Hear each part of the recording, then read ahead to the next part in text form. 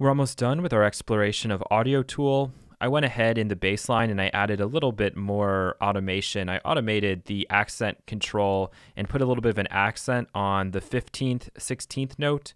So you can actually hear that like so. The reason I'm doing this is because if you listen to these patterns over and over again, they start to become so repetitive and very boring that I felt like I probably should go in and change this up a little bit. So we'll be able to hear it in a second. Let's just close this up so we can see everything and we'll take a listen to it here.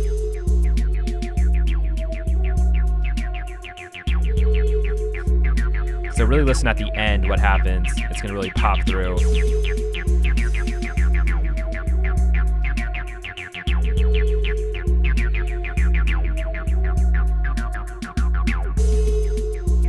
All right, so like so. The last couple things we're going to be looking at here with AudioTool are the synthesizers. I've hooked up another mini mixer here, and I just set it into number 4 because we have 2 synthesizers we have to look at, and so we're not going to have enough inputs or outputs.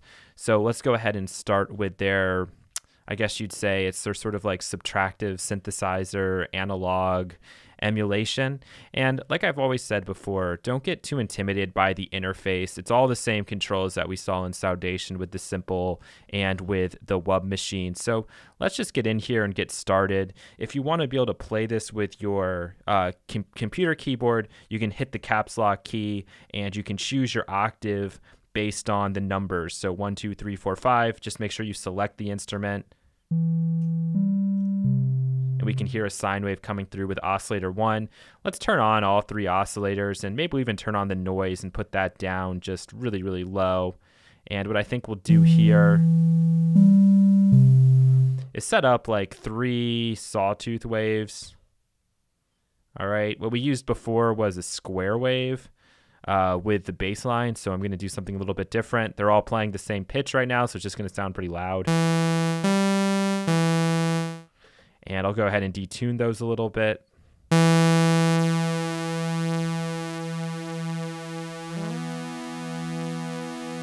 maybe put one of these up an octave.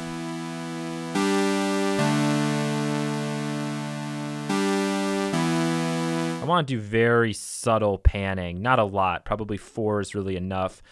We made the bass line pretty wide and some of our other things are pretty dense stereo, so being able to put this more in mono is going to be fine. It should work well with the track. So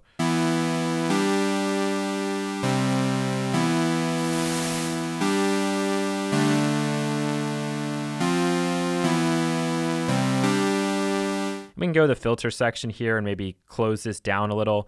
You'll notice we have things like oscillator sync. Experiment with those on your own, but if I turn this on and then I start to move the tuning here of oscillator 2, it's forcing it to stay in basically the same pitch range as oscillator 1. So I can like get that classic tearing effect.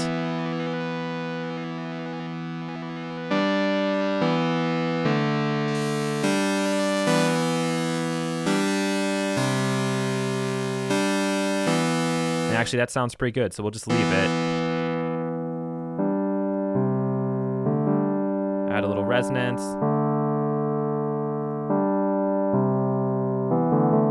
Put a little key tracking in if we want. The spacing seems to be just kind of like a fine tune, like on the frequency control. It might be frequency and resonance moving together. You can mess around with that if you want.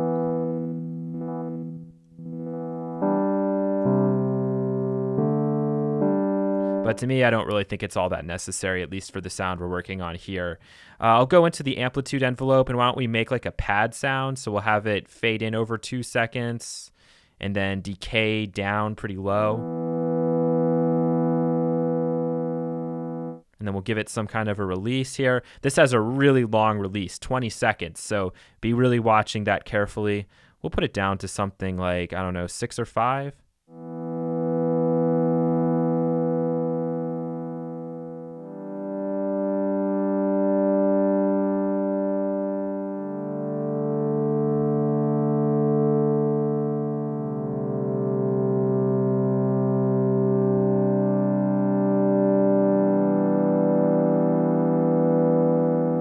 So that's pretty cool. And then we can also add in a little bit of filter modulation, so we can use both an LFO and the actual envelope. So I'll go in here and set this to filter, put a little bit of depth on here. I'm going to turn down the rate a lot.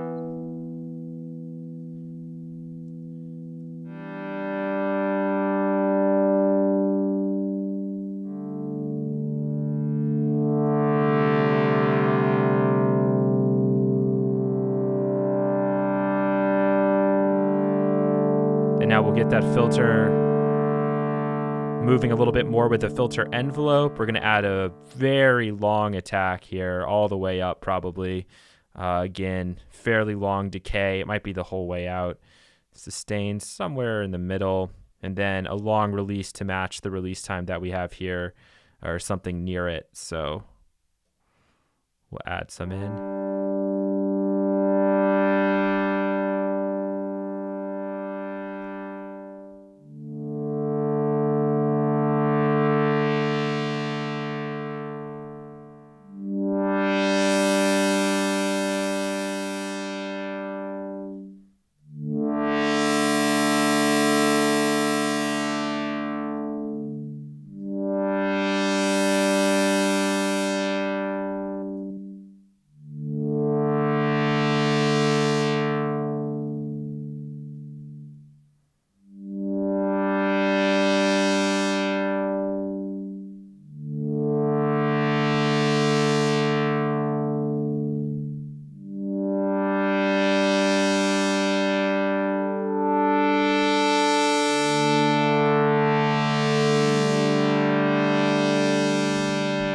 You can experiment with this for a pretty long time to try and lock in the settings. This is a sort of instrument that definitely has a sweet spot to it. You'll see with the other synthesizer we'll look at, there's a lot more we can do with that, to be honest. So I'm going to go ahead, pull this out, do a little bit of effects processing, put in some notes, and then we'll come back and see what I was able to get. Like I said, this instrument takes a decent amount of tweaking in order to kind of get it to fit with whatever you're working on. So I've used a number of different effects to kind of do that. Some of these are actually like stereo effects to push it wider. So at the end, I actually went into the stereo enhancer effect and tried to pull this thing back down to put it a lot more in mono. And in fact, in mono, it fits better into the track because the bass line we have is very stereo, as are pretty much all of the instruments we have except for the drums. So we can go ahead and listen to this and hear what it sounds like. See if I can find the right part. Here it is. It's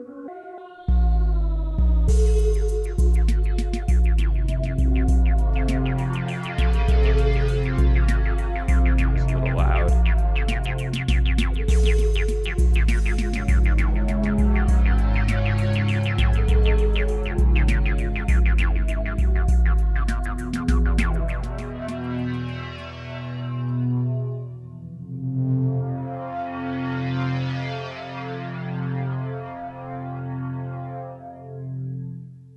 So there you go. If you are going to use this instrument, definitely spend some time with it. Make sure you experiment a little as well, because it's one of those things where you really just have to find the perfect sweet spot. And when you do, it sounds great. When you don't, it can be a little bit messy. So have some fun with that one.